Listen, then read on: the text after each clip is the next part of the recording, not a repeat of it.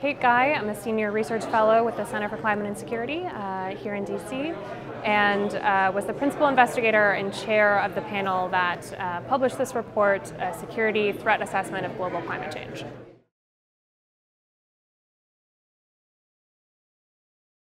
We're seeing things like food and water stress turn into famines, turn into massive migrations of people, turn into potential political and institutional collapse at a local level, potentially sparking conflict or violence between groups in regions where these effects are happening, and of course leading to loss of life in many places.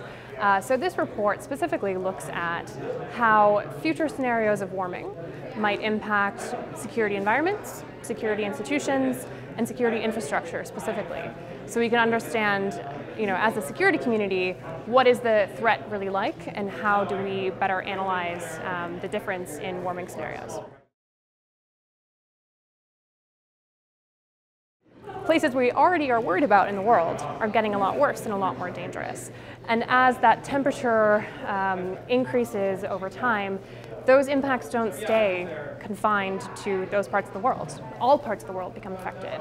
And that was the other big finding of our report, is that at those longer term, very high levels of warming, there is no region of the world that's unaffected.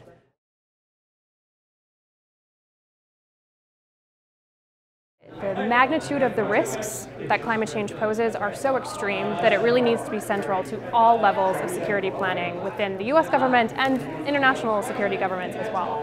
And so what we mean by that is, first, we need to mitigate the threat, and we need to do, as a society and as a globe, everything we can to make sure that those high levels of warming that we analyze never come to pass. The second and third way that we really need to look at these impacts from a security community perspective is, first, we need to be climate-proofing everything. We need to climate-proof the decisions we make. We need to climate-proof the missions we take. We need to climate-proof our infrastructure, our energy systems, all of these things, because we know some of these impacts are already here, and we need to limit the destruction that they can pose and can pose into the future. So we need to climate-proof all levels of our life.